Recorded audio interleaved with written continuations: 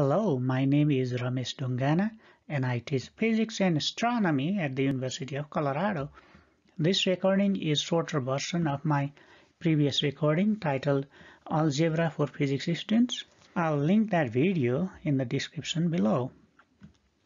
Solving an equation means isolating the object or letter of interest in one side of the equation without losing balance between the sides, indicated by equal sign.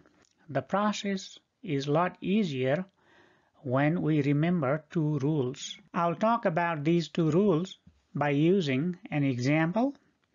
This question is asking us to solve the equation for A.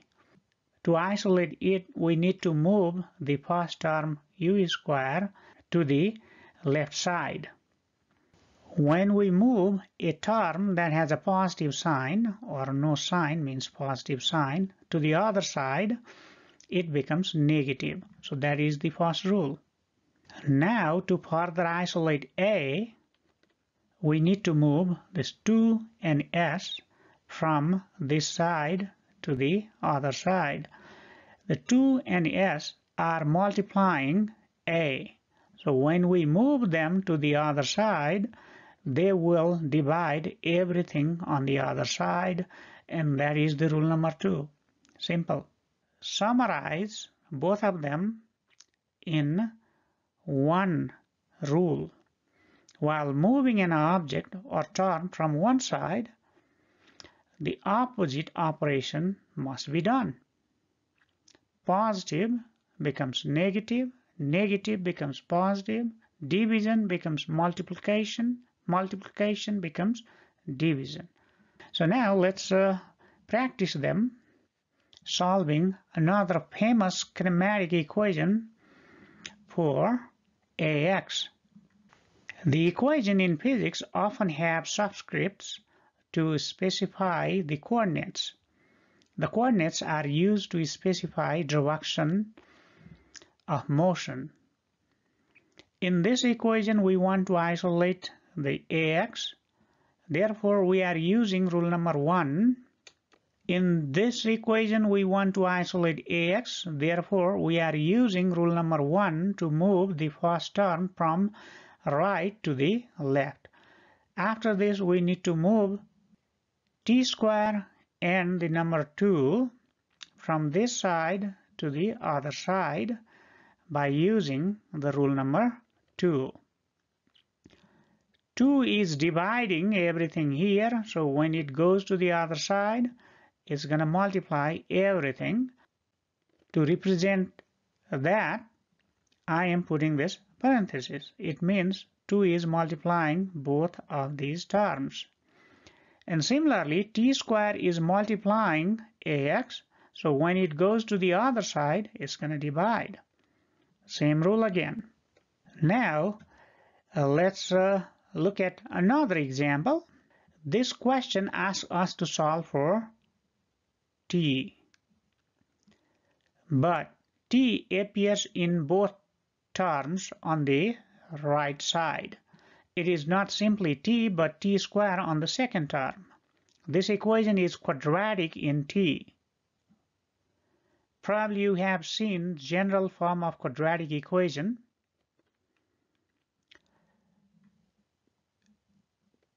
We say this equation is quadratic in t. A general quadratic equation is this.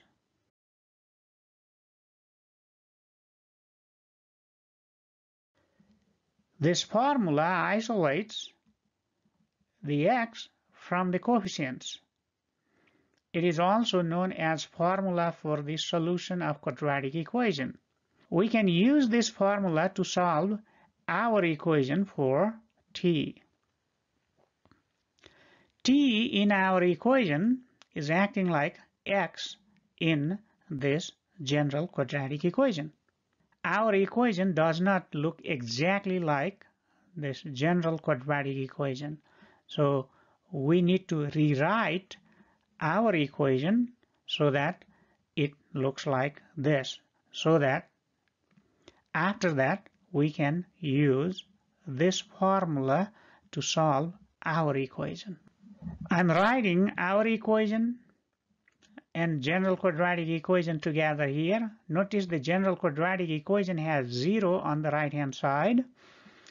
The first term has term containing x squared. The second term has simply x, and the third term doesn't even has x. To make our equation look like the general quadratic equation, we need to move both terms from right side to the left and rearrange them. First, let's switch side up all the terms using the rule number 1. So here you can see I moved this delta x from left to the right and became negative. Similarly, I moved these from left to the right.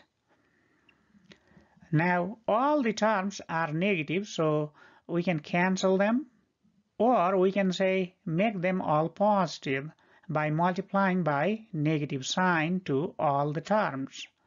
So negative times negative is positive, negative times negative is positive, negative times negative is positive. So all of these are positive. Notice that the result is same as simply switching the sides without changing the sign. You may want to remember what we just discovered. That is, when you change the side of all the terms, you don't have to change the sign because the change gets cancelled. Now finally we move the delta x to the left using the rule number 1. So positive delta x becomes negative delta x. And I also switch the place of these two terms so that the term with the t square appears first. Again, I am writing our equation, the general quadratic equation together. Notice the general quadratic equation has only the positive terms. Therefore, I am putting a negative delta x inside parentheses here so that I can write positive here, and it looks just like this one here. You don't have to do it. Simply remember that the c is negative delta x. Figure out a, b, c for our equation. The coefficient a is the one that is multiplying x squared. Therefore, a must be everything that is multiplying t squared. Comparison of our equation with the general quadratic equation gives us a is equal to half times ax, or ax over 2. Similarly, comparison of the second term here gives us b is bix, because b is multiplying x, and x for our case is t. Similarly, c is negative delta x. Now we have our a, b, c, so we can substitute these into this equation to get t. Our equation, quadratic equation, and its solution here. And I have also listed the coefficients. Once you get used to it, you can directly go or look at this equation and figure out what the coefficients are, and then plug those coefficients in this formula to solve a problem like this. Carefully plugging in those coefficients in place. This one has negative b, so I need b. Our b coefficient is bix, so that's why it is negative bix, and I'm copying plus minus. And now we need b squared, and b is bix, so it has to be squared, minus, I'm copying 4, and now I need a is ax over 2, and I need c, which is negative delta x. And whenever there is negative sign, I want to be careful, so I want to put that inside the parentheses. It makes a lot of difference. There is 2a in the formula, so 2 is 2, and a in our case is again ax over 2, so that's what I'm copying. When your quadratic equation has numbers for all these coefficients or for some coefficient, becomes simple and it is simply arithmetic. Just a reminder, a quadratic equation has two solutions. You get one solution by using only the positive sign, another solution by simply using the negative sign from here. While solving physics problem where object starts from rest, the Vix in this equation becomes 0. So solving this equation becomes a lot easier as you don't have to use the quadratic equation formula. Let's take a look. So when Vix is 0, the first term becomes 0. And I don't need to keep on writing this 0 because 0 plus something is simply something. So this equation simplifies to this. So whenever there is something 0, I like to plug in that right away. But I don't plug in other numbers. Keep that in mind. Remember, we are trying to solve for t square, and t square is multiplied by ax. We can move ax to this side, so it's gonna divide. So that gives us t square. Now to get t, we need to take square root, but we cannot just take a square root in one side. We have to take square root in both sides to keep the equation balanced or equal. So after taking square root, what happens? T square is simply t, and the other side has square root on everything. And there is also positive and negative sign indicating that being square has two possible solutions. Generally, time doesn't have negative solution, but if it is velocity, for example, v, it can have both positive or negative values. So let's keep that in mind.